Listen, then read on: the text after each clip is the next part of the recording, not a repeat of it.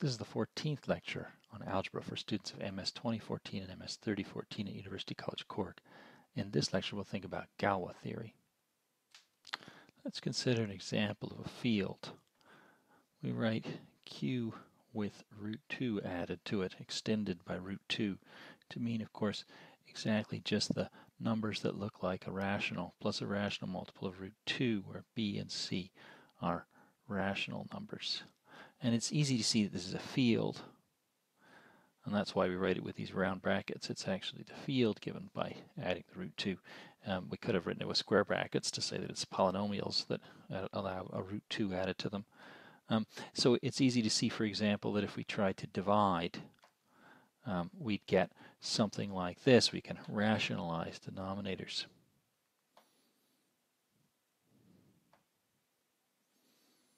And this way, the denominator is a rational number, and this is still a number that looks like this form. So we can write it as a number of this form. Say rational number plus minus c over b squared minus 2c squared times root 2. And so it has still this same form, a rational plus a rational multiple of root 2. So you can see then that it's possible to take reciprocals inside this thing. It's easy to see that if you multiply two such things together, you get another such thing. And if you add two such things together, of course, you get another such thing. So it does form actually a field inside the real numbers. So Q of root 2 is a collection of real numbers forming a field and, of course, extending the rational numbers. And as a simple example of an automorphism, if you take any element of that field and you replace it by its conjugate in some sense, it's something like complex conjugation, you can check that that actually is an automorphism of the field, that products are taken to products, sums to sums. And of course that it's also a one-to-one and onto. Every automorphism of commutative rings will preserve all the structure of the rings, in particular preserve reciprocals where they exist. It'll preserve 0, it'll preserve a 1 if it's a commutative ring of 1. So you can check all that rather easily as exercises, which I won't worry about. Let's just see some simple examples of constructing more automorphisms. So let's let automorphism of a ring be the set of automorphisms. So that's all the automorphisms, which are maps R to R, ring automorphisms. So we'll write that as aut R. And we can come up with some simple examples. It's a lemma. Let's prove that the automorphism group of, say, the integers is just 1. I'll write 1 takes R to R for the obvious identity morphism, the morphism that doesn't do anything, leaves everything where it is. 1 applied to any element R is that element R. And the automorphisms of the rational numbers are the same, also 1, and the automorphisms of the real numbers are 1.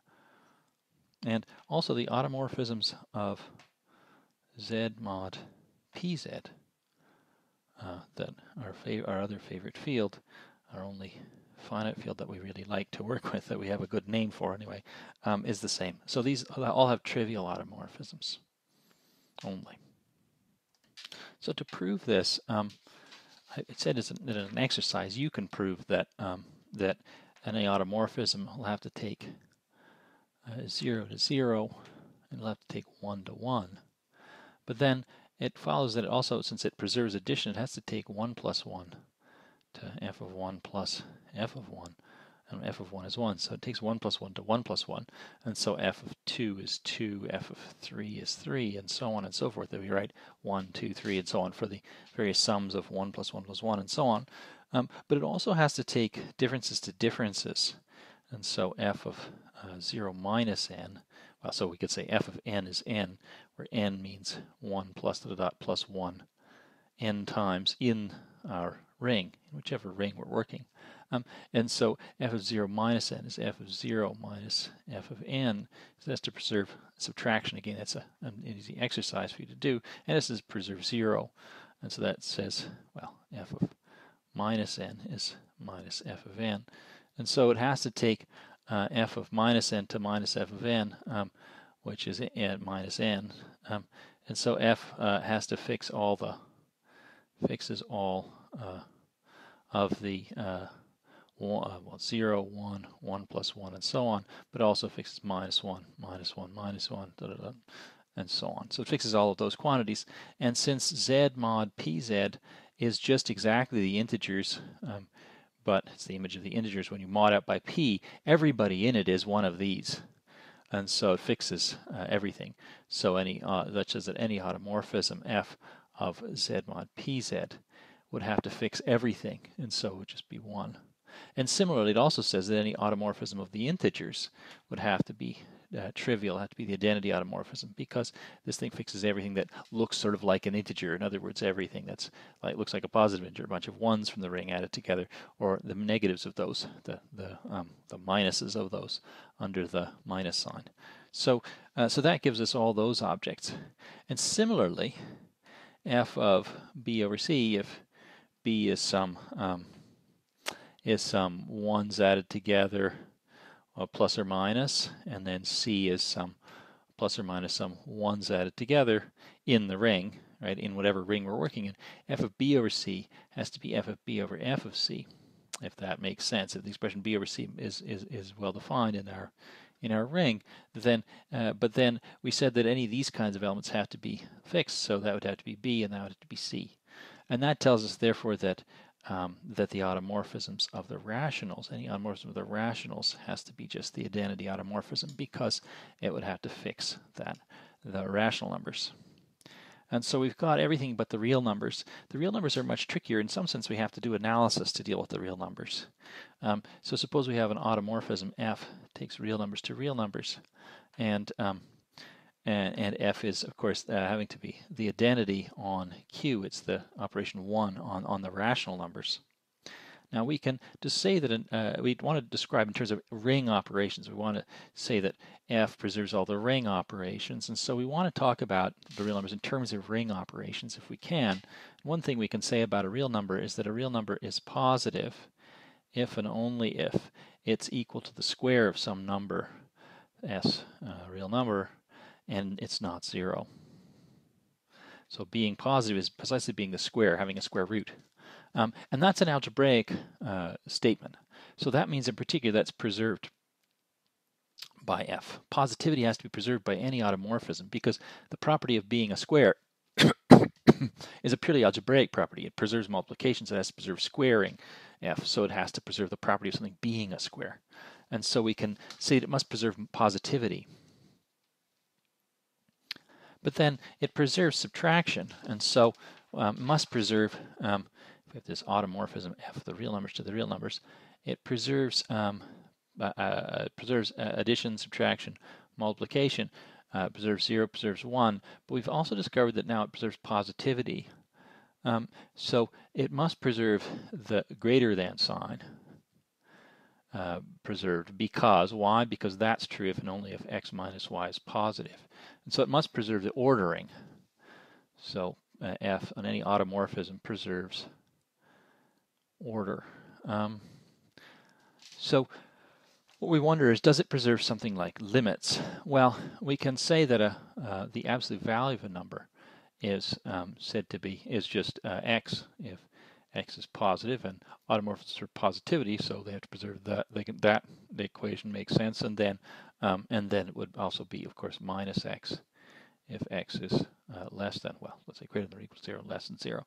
So we can therefore define this absolute value sign. It's defined in terms entirely of positivity and arithmetic, and so it has to be preserved by f. F of the absolute value is the absolute value of the f's. So now what we can say is that some numbers xi approach a limit f if and only if for every delta greater than 0 there exists an epsilon, there exists an n greater than 0, so that the absolute value of xn minus x is less than delta.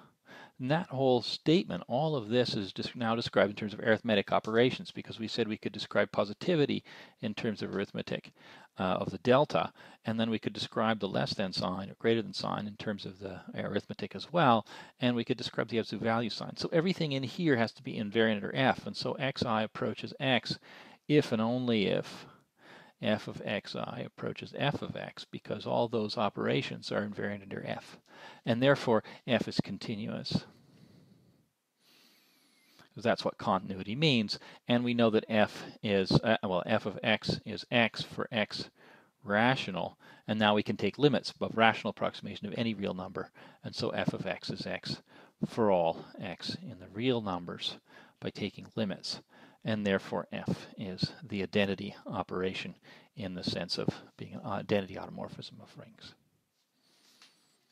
So now we can work out the automorphism groups of some other structures in terms of these. So as an example, we can say, well, so let's say as a lemma or example, that the automorphism group of the rationals with root 2, extended by root 2, is exactly, consists of the identity automorphism and then the automorphism, which is the conjugation that we wrote down before, which was, of course, the conjugation operation on b plus c root 2, with b and c rational, was defined to be b minus c root 2.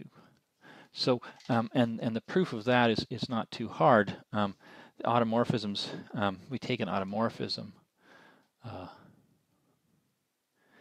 that's got to be a map from q root 2 to q root 2, and it must be, it must equal 1 on q.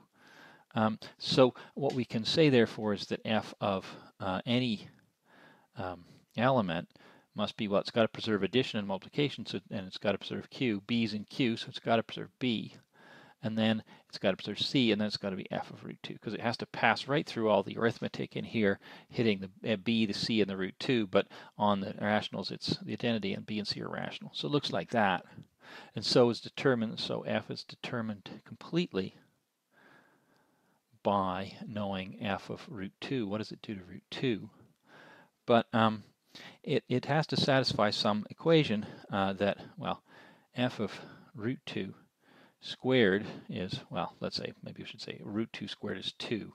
Is the equation we're going to start with here. Root 2 squared is 2. And so f of root 2 squared is f of 2, but f fixes the rational, so that's 2. And that's got to be f of root 2 squared. And so that means there's only, in the rationals, only, in the reals, remember that our field sits inside the real numbers. And in real numbers, there's only one square of square root of 2 except up to plus and minus sign. And so f of root 2, because it squares 2, has to be plus or minus root 2. And therefore, we've worked out the automorphism group. Remember, this root 2 we're dealing with here is not some abstract extension. It's actually the ordinary root 2 inside the real numbers. So that gives us the result. But if you did abstractly add a root 2, you can easily prove it'd have to be isomorphic, your field extension, to this one. And so even an abstract root 2 would give you the same story as we got here, the same automorphism group. In many instances, we're really interested in field extensions and not the automorphisms of the whole extended field, but just of those which somehow exhibit the extending. So we're interested in what are called galois groups. So if k over little k is a field extension, that is when I write k over k as a field extension, what I mean, of course, is that k containing k is a subfield. And that's a traditional notation to write k over k to mean that k is a field lying over little k. In other words, that it contains it as a subfield. Then we'll let ought of k over k be the set of automorphisms of the big field that fix every element of the little field. So the little field's going to stay fixed. We're not interested in all automorphisms, just the special ones that are trivial on the subfield. Now we've already seen, as an example, that when we added a square root, the automorphisms of q of root 2 all fixed q, and so the automorphisms of q of root 2 over Q are exactly the same as just all the automorphisms of Q of root 2. They all already fix Q. And so that's our notation here. One field over the other automorphisms means I want the automorphisms of the big field that fix the small field, but these ones all do anyway. If we have some polynomial P of x in K of x in the little field, and G is an automorphism of the big field modulo the little field, where of any big field, then what we can say is that G, the automorphism applied to P of x, applied by applying it to all the way through all of its coefficients, is exactly P of x because it fixes all the coefficients, because P was in the little field. It's a polynomial in the little field, and the automorphism that we're dealing with had to fix the little field. So they fix all the coefficients of this guy. So they fix this guy, and so G takes it acts on the big field, and so it takes roots in the big field roots of P of x to one another.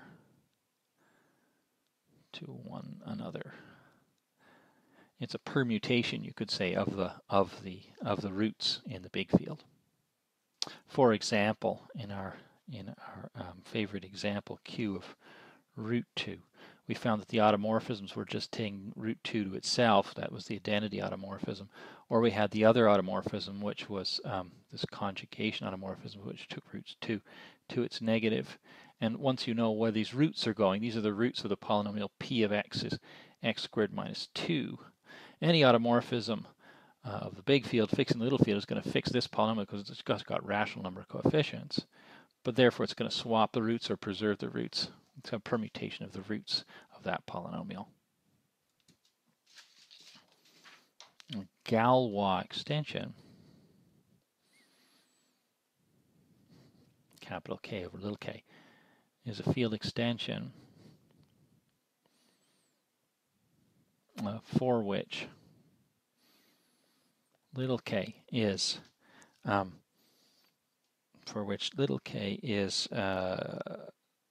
is the set of elements fixed, is the set of elements of big K fixed by the automorphisms or Galois group. Because in general, what we might find is that by definition, our automorphisms had to be trivial on the little field. These automorphisms had to be trivial in this little field, but they might be actually trivial on something much larger, and that would be kind of bad. That would show that we're in a sort of degenerate situation where we haven't really made the little field as big as it should be. We want to make it exactly be the stuff that's fixed by the Galois group. So as an example, again, our square root 2 example, Q over root 2 over Q, that's Galois, because the Q's are exactly the fixed things. We found this automorphism, which is B plus C root 2 went to B minus C root 2, and that flips the sign on the C, so it's fixed just exactly when there's no C, exactly when it's just B, and that's just exactly when it's rational. So I want to do one example that's a bit more involved of a field extension where we can see that this doesn't work the way we might like to. So we'll let K equal Q of cube root 2. This will be just the usual real cube root 2. And so this guy is contained in the real numbers. What we've done is to add the cube root 2 in with the rationals and take the field it generates.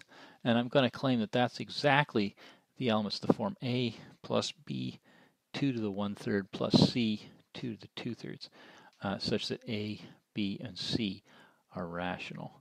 And we've said this before, I didn't go through the details, that this is a field, because actually working out the reciprocal operation for this thing is a bit complicated, and then proving that it really is a field, that it has such a reciprocal defined for anything that's non-zero, is also quite complicated. And that's done in the notes, but I don't want to do it in great detail. I don't think it's worth spending a lot of time on it. What I want to do is to think about what are its automorphisms.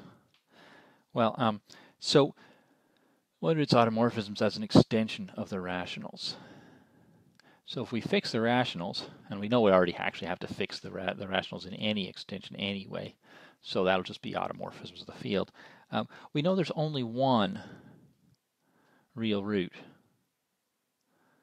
of the polynomial p of x is x cubed minus 2.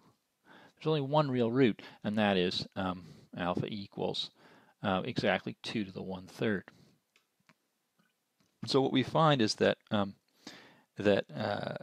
if we were to have an automorphism of k mod k, some automorphism, well, it'd have to act trivially on this because this guy has rational roots. It acts trivially on the rationals, so it acts trivially on this. So gp of x is p of x. It just fixes everything there, and so therefore g fixes those roots,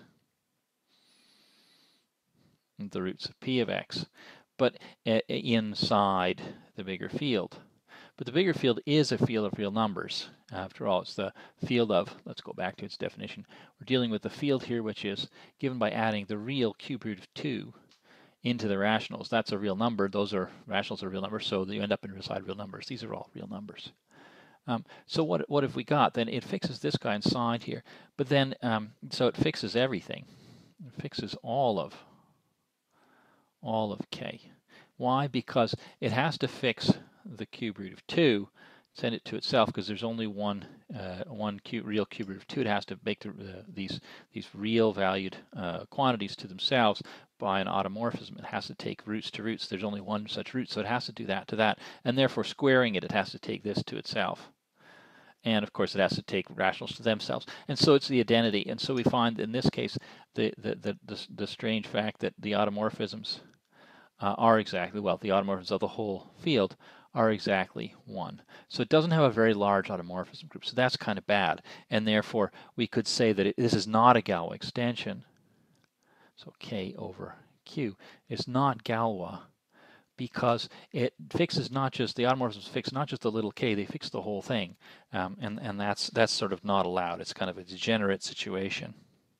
The Galois group is too small.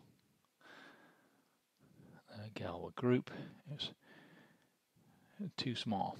So we'll be interested in extensions for which the Galois group is actually a good size. So let's look at a way to fix this particular example. Let's suppose we're interested in k is the splitting field of this same polynomial. It was the same one we just had in our previous example, x cubed minus 2, splitting field over q. And it's certainly not the one we just had. It's not the field we just were looking at because it has to have all 3 roots. And in the complex plane, those roots are somewhere over here, somewhere up there, and somewhere down there. These 3 legs should all be the same length. They don't look the same length. Maybe make that a little bigger so that these 3 would be the same length. Their length should, of course, be cube root 2. So it's 2 to the 1/3. And then this guy is some complex number, this some complex number, this somehow splitting the thing into equal thirds. So there's some number which we can call alpha and some number which we call alpha bar. And those are our 3 roots. And so k must contain all of them. Contains 2 to the 1/3 alpha and alpha bar. Alpha bar because it's, of course, a complex conjugate of alpha. And you can see the conjugation operation. The complex conjugation is one of the automorphisms. It's going to swap alpha and alpha bar. So ordinary complex conjugation takes alpha to alpha bar to alpha, and then fixes the, takes alpha to alpha, and it fixes, so it takes alpha bar to alpha to alpha bar, but it fixes the real guy. So that's our nice example where we can see explicitly what the Galois group does, well, pretty explicitly.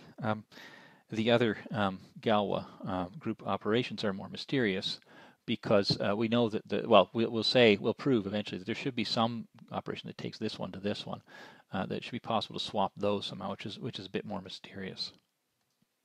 But it turns out that you have, so there are other, again, more mysterious elements of the, permutations. But we will, in fact, prove that you can permute any one of them to any of the others, and in fact, you get all permutations of alpha, alpha bar, and 2 to the 1/3 can all arise inside the Galois group. In the Galois group.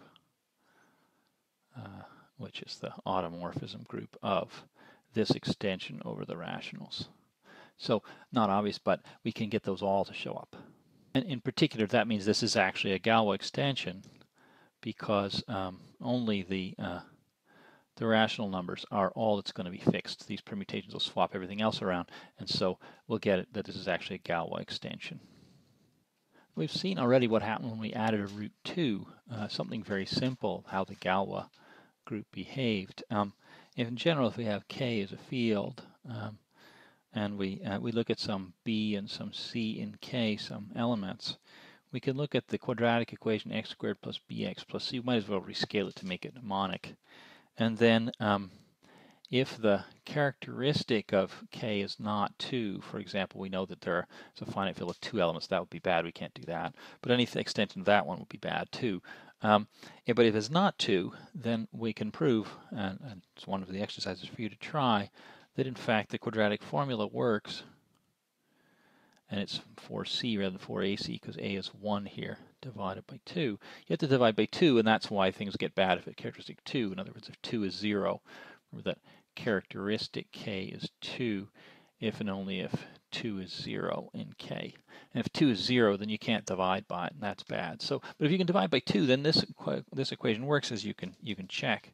And therefore, we can add a root by letting k equal the splitting field of this polynomial x squared plus bx plus c, adding all the roots we need to it. And those are the roots right there. And so capital K is exactly little k, but with this thing added to it. And to add this thing, you really only need to add that. This is already in the field. You can already subtract and divide by 2 and all that stuff happily. So the only thing you can't do is this. And so it's actually just given by b squared minus 4c. So in particular, if b squared minus 4c is a square already in little k, then big K is little k. But if b squared minus 4c is not a square, then you get an extension. You actually get an extension. But then the plus and minus is exactly the Galois group, the automorphism group of k over little k is exactly this plus and minus 1. It has a plus 1 and a minus 1. And it's exactly the choice of the sign here. It swaps the action of it swaps the 2.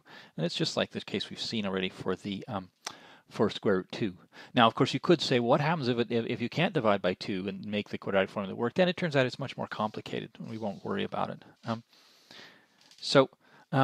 The main theorem, which I've alluded at already, which we will eventually prove, I think, if we have the time, is the following. If capital K is a splitting field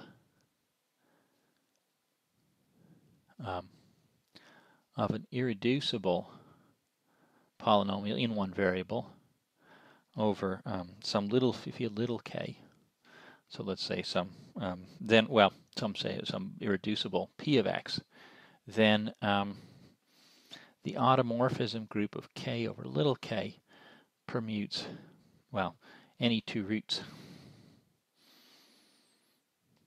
of p of x. You can swap one with the other, so it's quite powerful. This is, in some sense, this is very, very large. In particular, it implies that it's a Galois extension.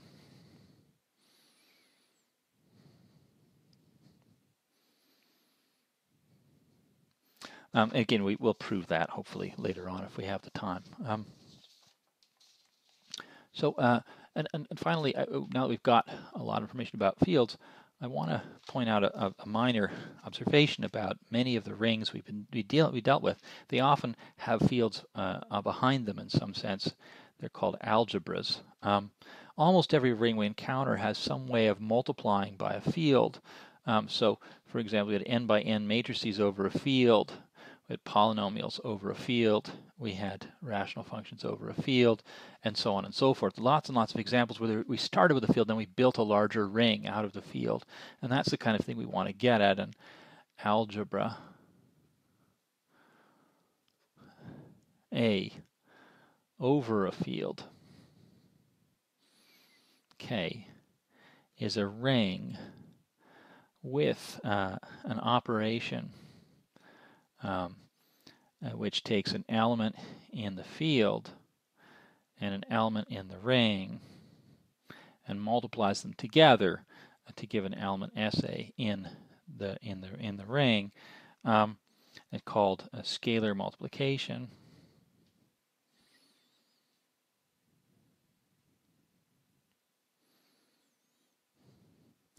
So that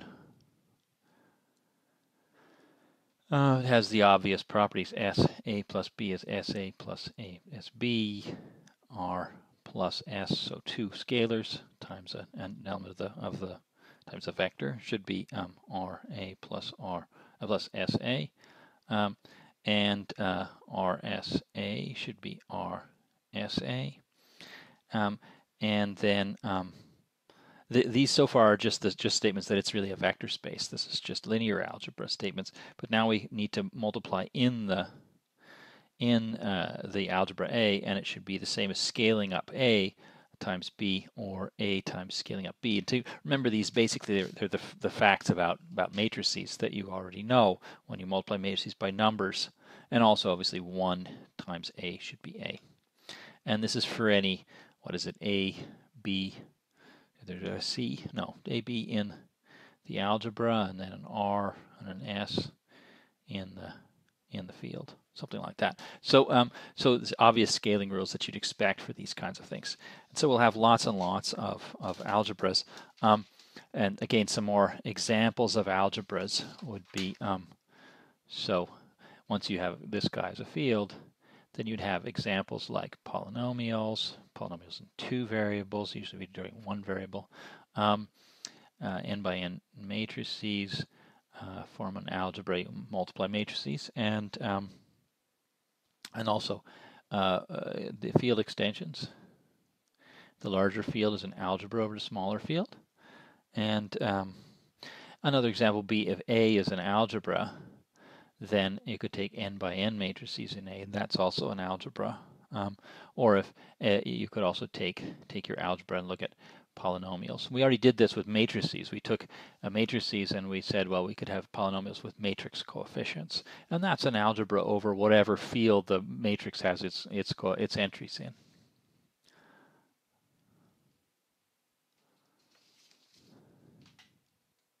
In the last couple of lectures, the examples have been very, very abstract and algebraic.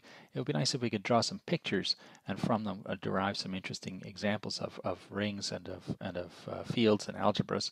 So in the next lecture, we'll think about algebraic curves in the plane.